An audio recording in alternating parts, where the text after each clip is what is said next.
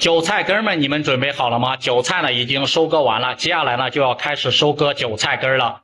能买得起房的人呢都已经买了，那就想办法让收入差点的进来吧。现在的房地产呢真的是已经开启了一个斩尽杀绝的一个套路啊！只要说你对房子呢还有点期望，还有点希望，就有办法。首付太高了，那咱们就把首付的一个比例降下来，然后20%可以了吧？还是太高，那就让开发商呢首付分期可以了吧？利率太高了，还不上这个月供怎么办？好说，就把利率呢给你降到4.1可以吧？不行了，咱们就再降到3.7行不行？只要你买房，什么事都可以商量着来。楼市的市场不好，我们只买涨不买跌，好吧？那我们就开始刺激这个楼市，出政策，给开发商发钱，不让他们倒闭，让楼市呢回归到上涨的一个通道上来，这样你们总要买房了吧？一切的宗旨就是，只要你们买房子，什么事都可以商量，什么降低首付，然后降低利率，其实呢都是在降低购房者的一个门槛而已啊，让之前呢买不起房的人开始接盘这个楼市。但是大家不要高兴的太早了，现在能买房可不是一件什么好事。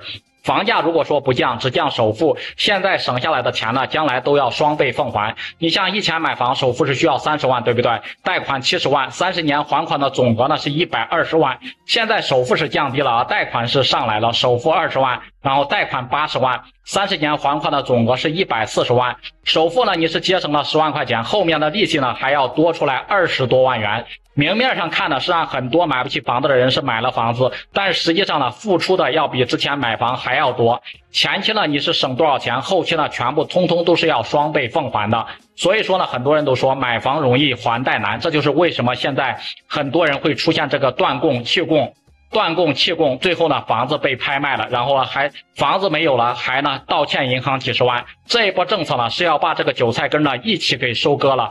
所以我一定要劝大家，只降首付不降价不降房价，那就是买房最大的一个坑。买房可以，但是大家呢一定要做好充足的一个准备。首付交了之后，你是否有充足的能力来还月供，来还贷款呢？